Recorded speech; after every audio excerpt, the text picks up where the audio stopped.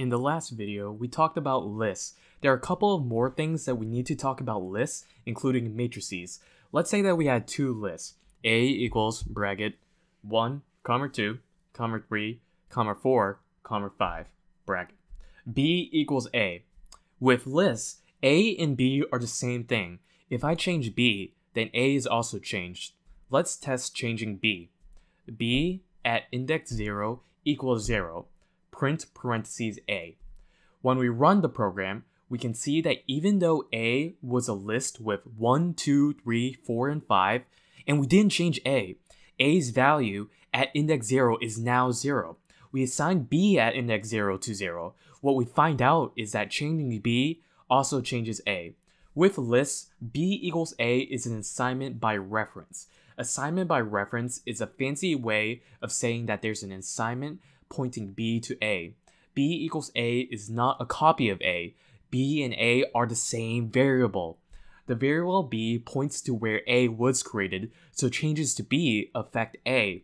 Instead of doing this example with lists, if I were to use integers or strings, assigning B to A would be assignment by value. Assignment by value means that there is a copy of the variable, which makes B independent to A.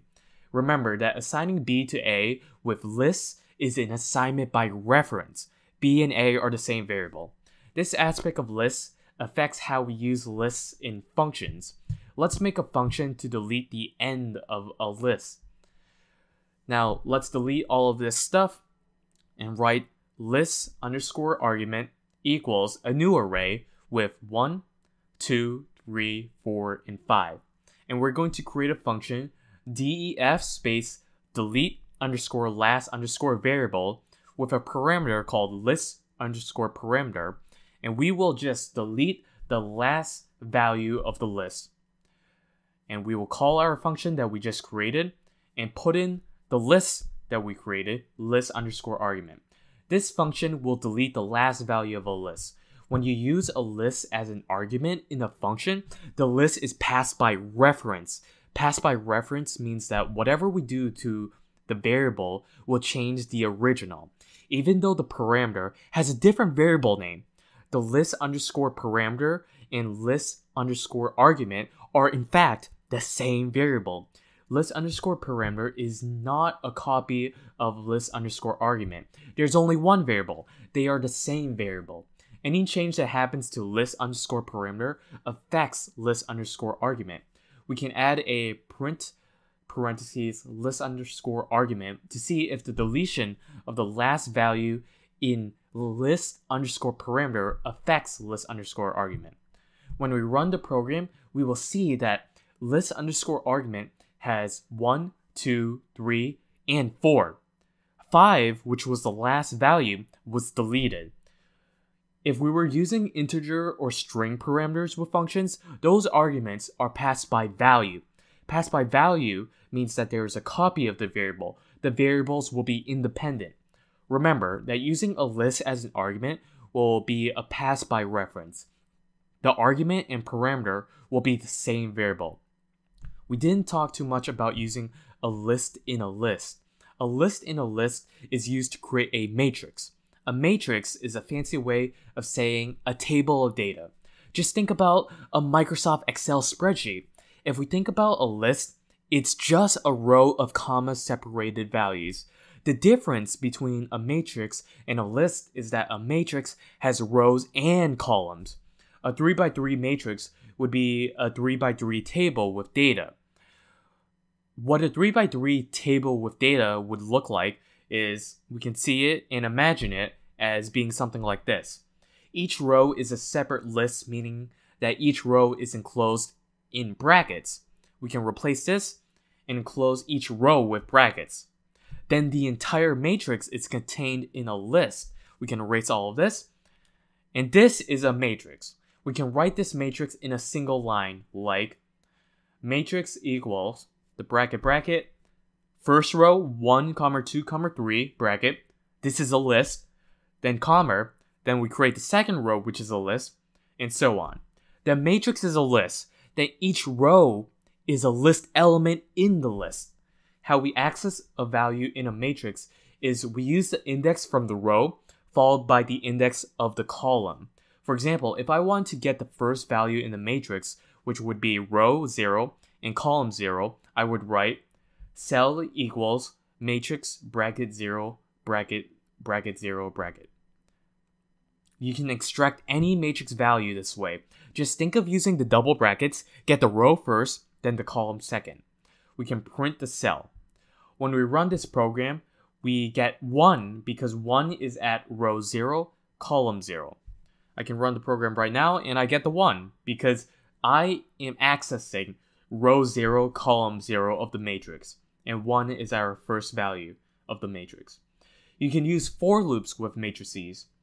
I can delete all of this print statement and write for I in range len of matrix, for j in range len matrix at index I, and then in that for loop I can print matrix I j.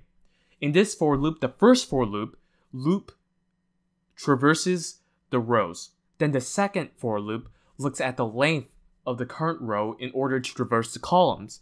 Inside the column for loop, we're accessing the cell at the row column index. When we run this program, we will get every value in the matrix by the first row, then the second row, then the third row. We're traversing by row and column. So we go left to right and then we go downward.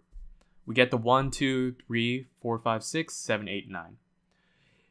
The last thing that we'll talk about lists is that strings can be converted into lists, and lists can be converted into strings. To convert a string into a list, you can use the dot split function. The dot split function works well with comma-separated values. You know, the CSV file string that you'd normally use with Microsoft Excel or a different spreadsheet program. Let's say that we had a string, fruits equals apples, bananas, mangoes, oranges, strawberries. We can see that there are words in the string separated by commas. This string would be more useful to us as a list. Fruit underscore list equals fruits.split parentheses a string with a comma. Inside the parentheses, you put the character or string that you want to separate the string by. I want to separate the string by its commas. Every time there's a comma, it creates a value in the list.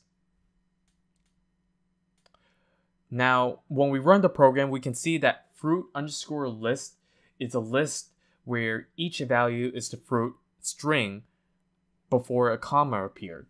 Let's run the program and we get a list with apples, bananas, mangoes, oranges, and strawberries, each as a value in the list. Next, we can change a list to a string. Let's say that we had a list that looked like a sentence, so it'd be more useful to us as a string. Let's delete this stuff and write a new list called sentence underscore list. Sentence underscore list equals bracket r, comma, u, comma, learning, comma, Python, bracket. We can use the dot join function to join each value of the list together to make a string.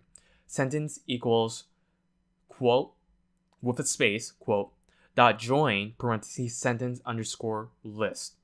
I'll write that now. Before the dot join function, we put the string that we want to use to separate the values of the list. I want to put a space between each value of the list to make a proper sentence. Inside the parentheses, we put the list or list name. Print parentheses sentence, because we want to print out sentence. I can print out the sentence and I'll get are you learning Python as a string. Let's run the program and see it in action.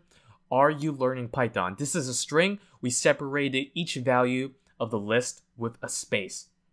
Let's talk about tuples. Tuples are very similar to lists. They contain an ordered set of values like a shopping list or a checklist, just like a regular list.